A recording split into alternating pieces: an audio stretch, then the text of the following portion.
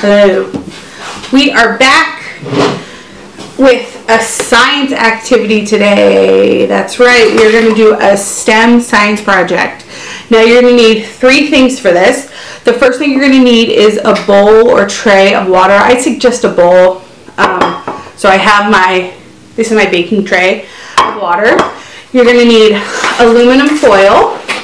And then you're going to need some type of manipulative. Now, ideally, I'd go with coins, like pennies, quarters, nickels. I don't have any on me, so what I'm going to be using is these fruit ice cubes. You can use Legos. Legos would also be another good one. I would suggest the small little Legos if you have those. And what we're going to do is we're going to make a floating boat. That's right. We are going to use our aluminum foil to make a boat that will float on the water and will carry our manipulative. Now, I am no engineer and I have never made a boat before, but what a time to learn. So, we're going to start off with taking about a square of our aluminum foil. So, aluminum foil is great because it is easy to manipulate and move about. It's very flexible. You can just rip it off. You don't need scissors. Also, listen to the sound of it. Kind of reminds me of the rain or thunder. Yeah. Okay, so we're going to start by making a boat. I'm going to start, obviously, I think this is going to take a couple times. We're going to have to do this a few times to see what kind of model or plan is the best. You are welcome to, like, if before you want to start building, you can get a piece of paper and start writing out your plan. That's a great idea. You can draw out what you think is going to happen. I'm going to just jump right in. I'm going to kind of go with the fan method. So have you ever used like paper to make a fan? So I'm going to fold it in. And I'm going to do that on all 4 sides.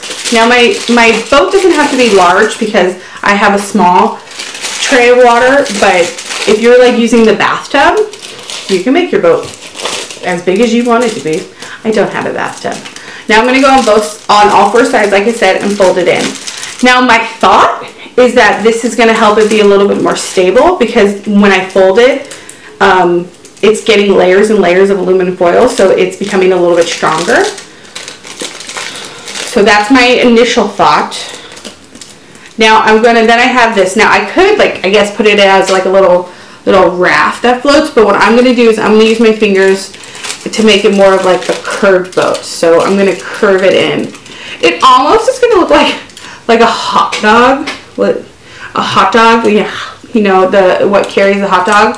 I'm going to make a little bit of the boat here. So it has a little dip in there. So I'm going to put it in. Let's see if you can see. I'm going to put it in, and the hope is that it doesn't sink. Because I haven't even put in my ice cubes yet. So let's see what happens when I just put in the aluminum foil. Okay. So far so good. So far so good. Okay. Do you know why aluminum floats in the water and it doesn't automatically sink? That's right, because it is lighter than the water. So my boat is floating. Now I'm going to do one at a time, 1 ice cube at a time. And I'm going to pick my lightest ice cube to start with. That's my watermelon one. So I'm going to put it in. I'm going to do a little zoom action here so you guys can see what's happening. Put it in. Let's see. So far so good. Let's see what happens if I move it around a little. Okay. So the aluminum foil boat is holding my watermelon. Now let's see what happens if I put in a grape. Join your little watermelon friend. It's still working. Yay! Oh, I do see a little here that might eventually take on some water. To be careful about that. So what happens if I put on another apple and an apple? You know what, guys? I think I might have done it. Take one. Let's see. The goal is for it to carry all of my ice cubes. I'm going to put in a strawberry next. Oh, I spoke too soon. It's officially sank to the bottom. Oh no, round 1, it sank. But you know what? That's not too bad. I carried 4 ice cubes. I think what I went wrong with was here, let me get out the water.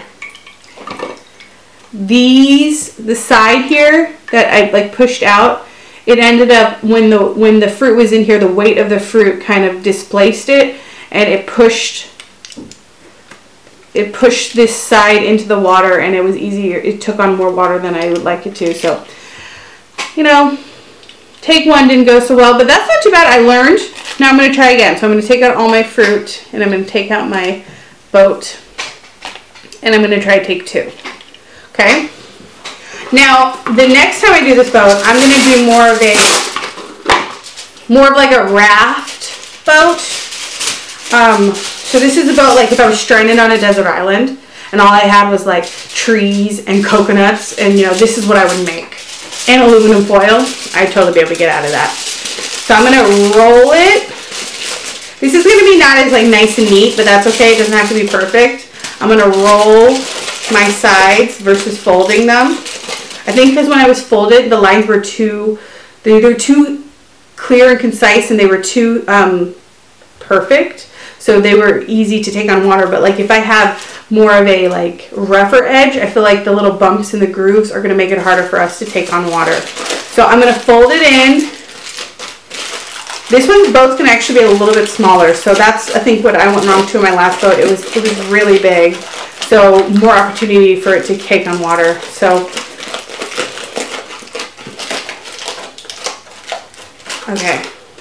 So this is what I kind of went with. It's not as nice, it's not as pretty, but hey, if it works, if it gets me off that island.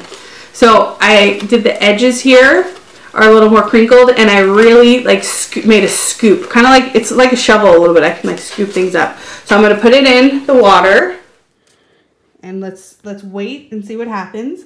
So it's floating. That's good, it's floating. Hasn't sunk yet, so let's start with our watermelon. Watermelon's going well. Let's move on to our grape.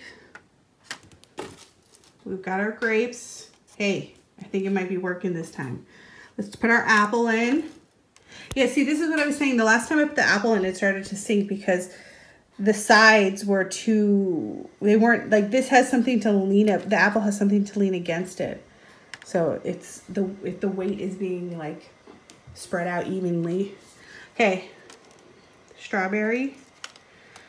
I want strawberry. I'm making like a fruit salad. Uh-oh, the strawberry. So when it did sink last time was the strawberry because it became too heavy. But hey, this is still working. Okay, let's try 2 apples. Oh, it's sinking a little bit, but it's not taking on water yet.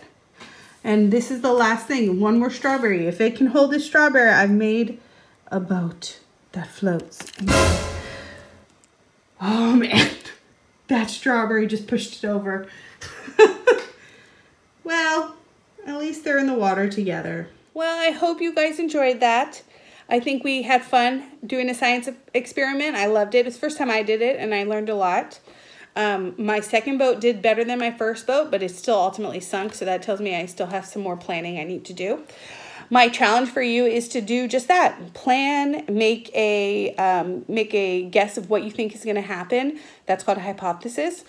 You can plan out different types of boats you want to use. Maybe you want to use different materials. I like to use the foil because it's light, but maybe you want to try to cardboard. What would happen with that? What would happen if you use paper plates? I don't know. What if happened if you use, instead of ice cubes, you use pennies? You know, try different things.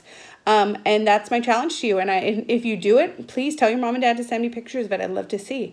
Okay, guys, I'll see you next time. Bye.